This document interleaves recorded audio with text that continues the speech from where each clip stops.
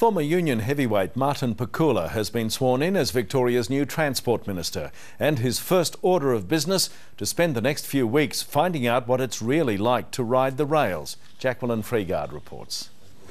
It's an unfamiliar sight, new Transport Minister Martin Pakula actually catching public transport.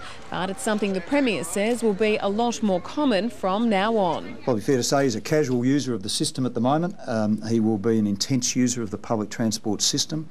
He'll be riding the trains, he'll be riding the trams, he'll be riding the buses. The former union boss and Industrial Relations Minister says he's ready for the challenge of trying to roll out the troubled MyKey ticketing system. My priority is to get on every train line, to meet the travelling public, to listen to their concerns, to find out as much as I can about the system myself. Well, it doesn't matter which minister John Brumby throws this mess at, it's still going to be a mess, and Victorians will continue to suffer. Lynne Kosky's departure from Parliament for family health reasons has paved the way for a pre-election reshuffle. Mill Park MP Lily D'Ambrosio will take Miss Kosky's place in Cabinet as Minister for Community Development.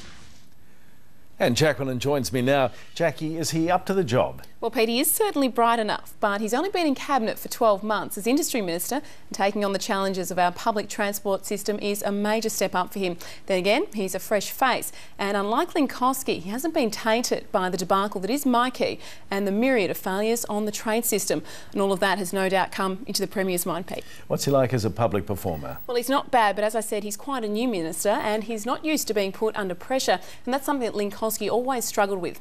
And while I think it may take some time, Martin Pakula's appointment, Pete, in the end, should be a good one for John Brumby. Right, thanks, Jackie.